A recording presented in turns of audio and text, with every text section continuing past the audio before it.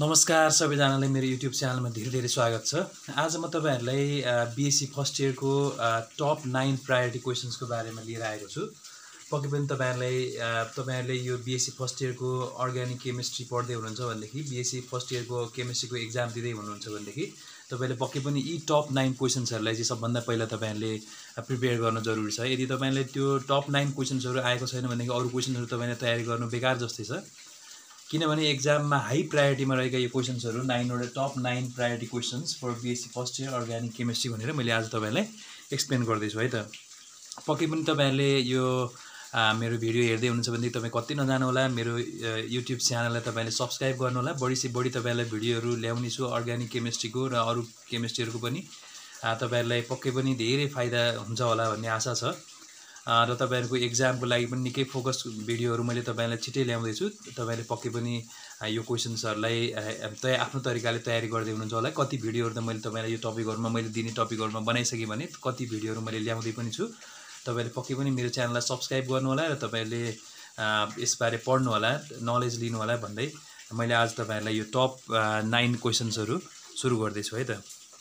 Okay, पहिलो तपाईले BSc first इयरमा सबभन्दा पहिलो तपाईले क्वेशन को आन्सर पढ्नु पर्ने भनेको SN1 and SN2 रिएक्सन है त। SN1 and SN2 reaction. के तपाईले यो क्वेशनको आन्सर पढ्नु भयो? SN1 and SN2 रिएक्सन्स तपाईलाई थाहा छ? यो चाहिँ हाम्रो अर्गानिक केमिस्ट्रीको अल्काइल हैलाइड भन्ने च्याप्टरमा छ। अल्काइल हैलाइडको यो बीएससी फर्स्ट इयरमा तपाईलाई अल्काइल हैलाइड पढाउनुको मेन उद्देश्य भनेको तपाईले यो रिएक्सनको मेकानिजम सिकाउनु हो। SN1 and SN2 रिएक्सनको मेकानिजम आउने बनाउनु हो पक्कै पनि। सो तपाईहरुले पहिलो फर्स्टमा होल अर्गानिक केमिस्ट्रीको टप 1 मा फर्स्ट प्रायोरिटी क्वेशन्स मा चाहिँ तपाईहरुले SN1 र SN2 रिएक्सन पढ्नुपर्ने हुन्छ। र SN1 SN2 रिएक्सन भनेको के हो भन्दाखेरि यसले तपाईले तीनवटा पार्टमा डिभाइड गरी पढ्नु होला। Kinetics of SN1 and SN2 reactions, mechanism, what is the mechanism of SN1 and SN2 reaction, and stereochemistry. So तपाईले पक्कै पनि यो first priority question out of 9 priority questions first priority question is of SN1 and SN2 reaction. मैले तपाईलाई भनिसके SN1 र SN2 reaction जुन alkyl halide च्याप्टरमा छ त्यसको तपाईले काइनेटिक्स मतलब रेट अफ रिएक्सन SN1 मा कसमा डिपेन्ड हुन्छ, रेट अफ रिएक्सन SN2 मा कसमा डिपेन्ड हुन्छ भन्ने कुरा तपाईले हेर्नु पर्ने भयो काइनेटिक्समा। र कति स्टेपमा त्यो रिएक्सन हुन्छ, त्यसको कसरी त्यो मेकानिजम हुन्छ, त्यसको कसरी चाहिँ रिएक्सन हुन्छ भन्ने कुरा चाहिँ तपाईले मेकानिजममा हेर्नुहुन्छ भनेदेखि तपाईले स्टेरियोकेमिस्ट्रीमा अगाडिको रिएक्टेन्टको कन्फिगरेसन र फाइनल प्रोडक्ट भइसकेपछि कन्फिगरेसन SN1 र SN2 मा कसरी फरक पर्छ वा कस्तो किसिमको स्टेरियोकेमिस्ट्री त्यसमा इन्भल्भ हुन्छ भन्ने कुरा तपाईले यसमा पढ्नुहुन्छ। सो तपाईले पक्कै पनि फर्स्ट प्रायोरिटीको क्वेशनमा चाहिँ टप 1 क्वेशनमा चाहिँ तपाईले SN1 र SN2 रिएक्सन पढ्नुस् है त। यसको मैले तपाईलाई छिट्टै एउटा भिडियो पनि लिएर आउँदै छु SN1 र SN2 रिएक्सनको एक्सप्लेनेसन गरेर। तपाईले पक्कै पनि मेरो युट्युब च्यानललाई सब्स्क्राइब गरेर तपाईले यसको प्रतीक्षामा बस्नु होला। यसको भिडियो मैले तपाईलाई छिट्टै ल्याउँदै छु। सो पक्कै पनि तपाईले यसको तयारी फर्स्टमा गर्नु होला है त। अब म तपाईलाई नम्बर 2 प्रायोरिटी क्वेशनमा जाँदै छु। तपाईले यदि SN1 र SN2 रिएक्सनको काइनेटिक्स, मेकानिजम र स्टेरियोकेमिस्ट्री तपाईले पढिसक्नु भयो भने तपाईले अर्को जुन क्वेशन तपाईले एकदमै हाई प्रायोरिटीमा तयारी गर्नुपर्ने क्वेशन्स भनेको कार्बोकेटाइन एन्ड देयर रिलेटिभ स्टेबिलिटिज है त। कार्बोकेटाइन्स भनेको के हो, कार्बोकेटाइन कति टाइपको हुन्छ एन्ड देयर रिलेटिभ स्टेबिलिटी। जस्तै कार्बोकेटाइनहरु तपाईले कार्बोकेटाइनहरु 1 डिग्री 2 डिग्री 3 डिग्री कार्बोकेटाइन अथवा मिथाइल कार्बोकेटाइनहरु हुन्छ। कार्बनमा जब पोजिटिभ चार्ज आउँछ नि हैन, त्यसलाई हामी कार्बोकेटाइन भन्छौं। र त्यो कार्बनमा जुन पोजिटिभ चार्ज आउने कार्बोकेटाइनहरु छ त्यो कार्बोकेटाइनको स्ट्रक्चर कस्तो हुन्छ, कार्बोकेटाइन के हो हैन, तिनीहरुको रिलेटिभ स्टेबिलिटी भन्नाले को कति स्टेबल छ। जस्तै methyl carbocation 1 degree 2 degree and 3 degree carbocation मध्ये को चाहिँ सबभन्दा हाईएस्ट स्टेबल छ र अर्डर कस्तो छ, प्रायोरिटी मतलब स्टेबिलिटी अर्डर कस्तो छ त्यो कार्बोकेटाइनको भनेर तपाईले जान्नुपर्ने हुन्छ है त। यो पनि हाम्रो अल्काइल हैलाइड च्याप्टरसँगै सम्बन्धित छ। सो अल्काइल हैलाइड च्याप्टरको यो दुईटा क्वेशन तपाईले एकदमै धेरै हाई प्रायोरिटीमा पढ्नु होला। तपाईले यदि पढिसक्नु भएको छैन भने पक्कै पनि त्यसलाई फर्स्ट प्रायोरिटीमा राखेर पढ्नु होला है त। यदि तपाईले यो फर्स्ट प्रायोरिटीमा यसरी एक्जाम पोइन्ट अफ भ्यू यसरी हाई प्रायोरिटी क्वेशन्सहरु पढ्नु भएन भनेदेखि तपाईले एक्जाम एटेम्प्ट गर्न गाह्रो हुन्छ। किनभने तपाईलाई मैले as a experience chemistry teacher तपाईलाई मैले बीएससी फर्स्ट इयरमा को हाई प्रायोरिटीको क्वेशन को चाहिँ टिचरको मनमा बस्ने क्वेशन्सहरु छ बीएससी फर्स्ट इयरको अर्गानिक केमिस्ट्रीमा भन्ने तपाईहरुलाई मैले यहाँ बुझाउँदैछु है त। आज म तपाईँलाई पक्कै पनि आन्सर बुझाउँदिनँ, तपाईँलाई खालि टप 9 क्वेसन्सहरूको बारेमा जानकारी दिन्छु। त्यो क्वेसन्सहरूको आन्सर पक्कै पनि तपाईँले मेरो भिडियोबाट वा तपाईँले आफैले पनि जान्न सक्नुहुनेछ। मैले तपाईँलाई सेकेन्ड क्वेसन बनाएँ है त। ओके साथीहरू, तपाईँले पक्कै पनि फर्स्ट र सेकेन्ड क्वेसन जानिसक्नु भएको छ। अब म तपाईँहरूलाई थर्ड क्वेसन्सतिर लिएर जाँदैछु। टप 9 क्वेसन्सको थर्ड प्रायोरिटीको क्वेसन के छ है त। ओके, थर्ड प्रायोरिटीको क्वेसनमा तपाईँलाई बिएससी फर्स्ट इयरमा E1 and E2 mechanism number थर्डमा E1 and E2 mechanism E1 र E2 मेकानिजम इलिमिनेसन मेकानिजम हो यो।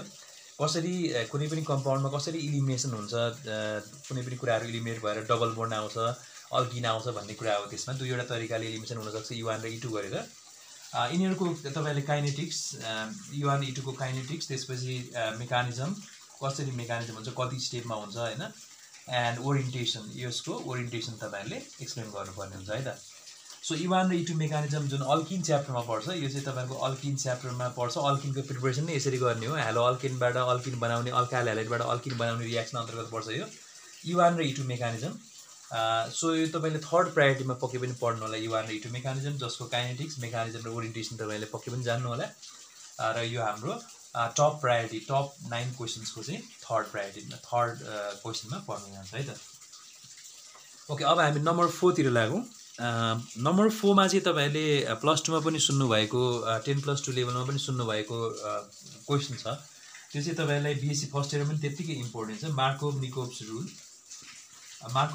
रुल त तपाईँले पक्कै पनि सुन्नुभएकै होला। मार्कोभ-निकोभ्स रुल भनेको चाहिँ इलेक्ट्रोफिलिक एडिसन मेकानिजम हो। Electrophilic Edison mechanism.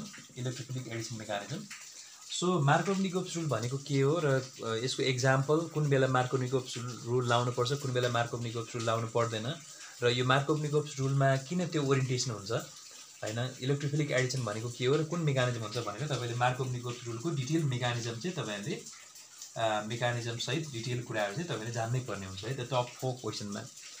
यसरी मैले तपाईँहरूलाई as a BSc first इयरको top 9 क्वेसन्सहरू लिएर आउँदैछु। मैले 4वटा क्वेसन त तपाईँलाई भन्नै सकेँ। यी क्वेसन्सहरूको आन्सर तपाईँले पढेर जानुपर्ने नै हुन्छ। तपाईँले यो क्वेसनलाई हाई प्रायोरिटीमा राखेर पढ्नु होला।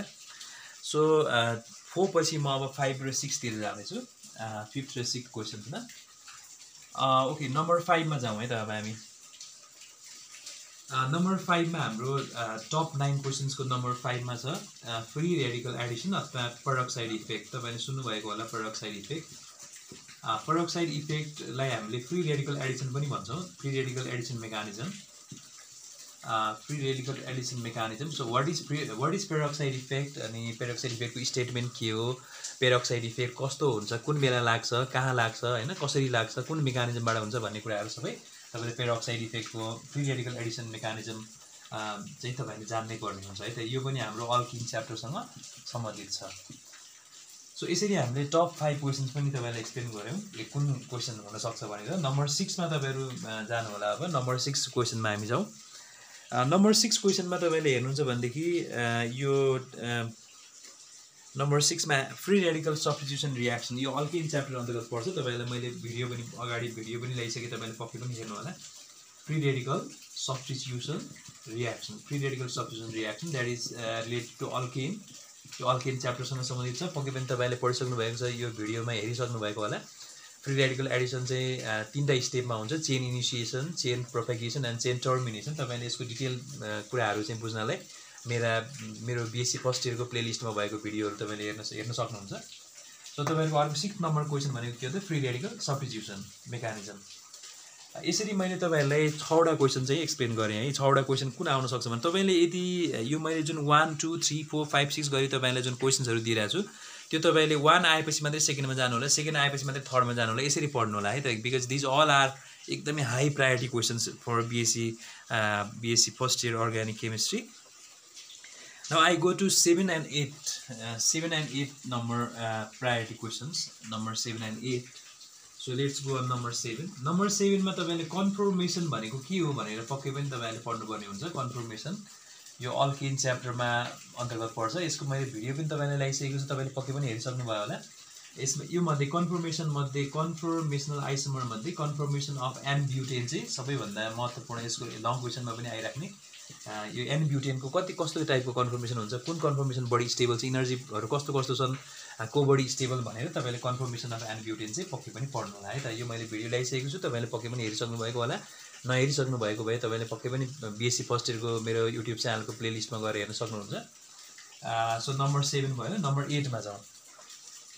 अब नम्बर 8मा तपाईँहरूले यो स्टेरियोकेमिस्ट्री भन्ने जुन च्याप्टर छ तपाईँलाई बिएससी फर्स्ट इयरमा, त्यो स्टेरियोकेमिस्ट्री च्याप्टर अन्तर्गत तपाईँले यी टर्म्सहरू इनान्सियोमर्स अप्टिकल आइसोमर्सहरूको यो इक्जाम्पल हो। इनान्सियोमर्स, डाइस्टेरियोमर्स,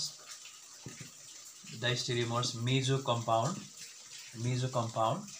एन्ड रेसिमिक मिक्सचर है त, रेसिमिक मिक्सचर।